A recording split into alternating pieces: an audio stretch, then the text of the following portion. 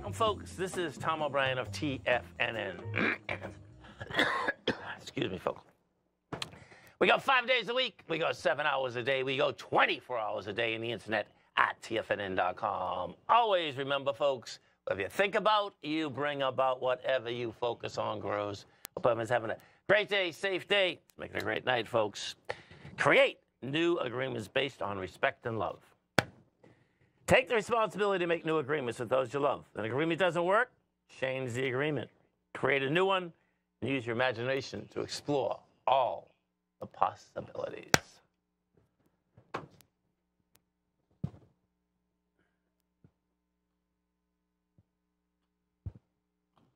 Excuse me, folks.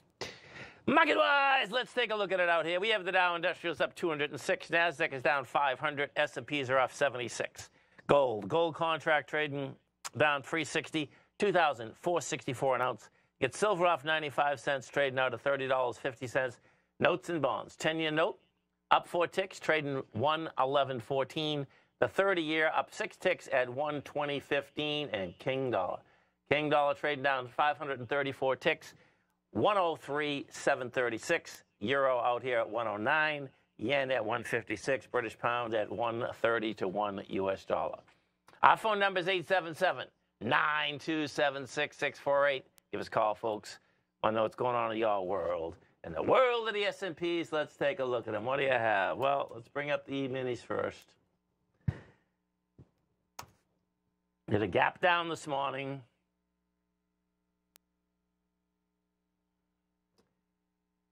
We take a look at this E-mini here. What you're going to see is going to be right there.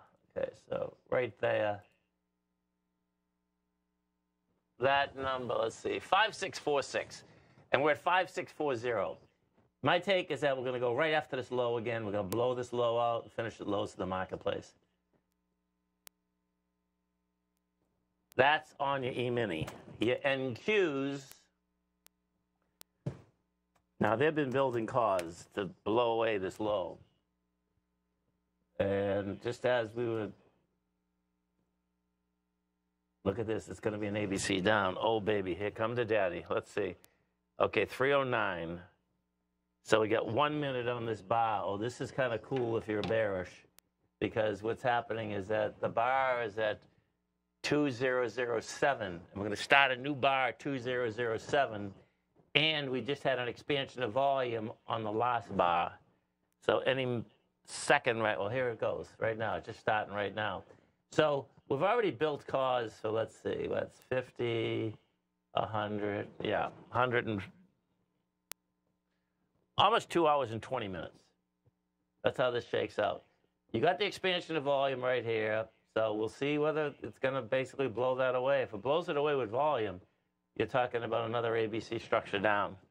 So it's going to have to do with what time in the next, 60 minutes does this break. If it breaks early, guess what? That could really get you a downdraft going. If it's still going to build cars till, 10 of 4 or whatever, then you're just going to break it and it'll continue tomorrow.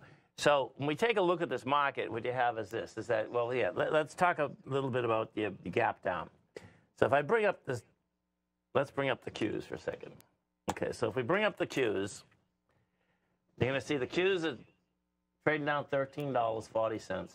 The Qs, and this is what happens in downdrafts, man. The Qs gave back, a month and a day and 1 day, okay? You got an expansion of volume. So the Qs are wide open. You got a gap that's laying out there at 488. No, 468.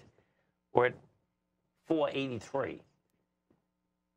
You get a high volume low, and that's where I think that's where we're going, man. We're going this high volume low, man, right there. This is sick. Okay, so the high volume, let's do the high of the low too, because that's crucial.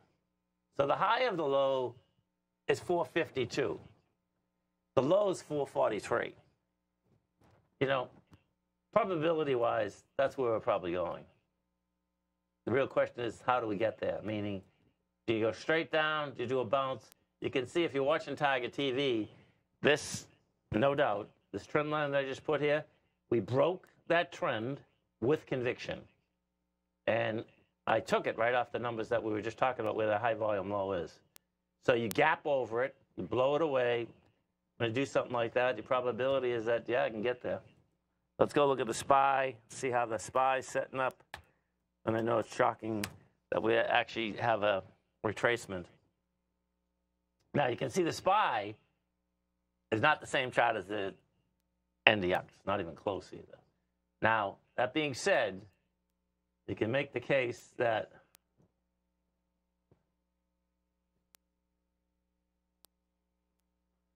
the SPY could get to, what, 542 at this point. Now, there's a gap at 537. But at this point, we did the same thing. You broke lower. Now, you can see the difference, though. See this difference with the volume? There's only 33 million right now. Well, you're going into 53. So there's not as much selling inside the SPY as there is the NDX. Not even close either. Because what you have here is that 33. That means we can do 43. Yeah, even if we do 43 million, you're coming into 53 million, so you're coming in with lighter volume. So that's saying that, well, bottom line is that, yeah, on the SPY, get a retracement, but guess what? There's no heavy selling yet. Now, I'm going to go back to the Qs again, because the Qs let us up. The Qs are going to lead us down. That's the reality. And you can see the volumes exploded out of the Qs. We made a high with the Qs of 28 million. Bottom line, you're down with 40 million. Yeah. Whole different animal. In fact, let's do this on a weekly. I'm curious as to how this is set up on a weekly. Okay, so on a weekly, 449, right there. Yeah, 442's game again. That's 40 points, man.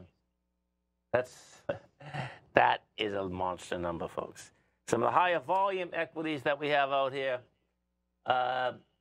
You get NVIDIA down $8. You get Tesla down 9. You get Advanced Micro down 16.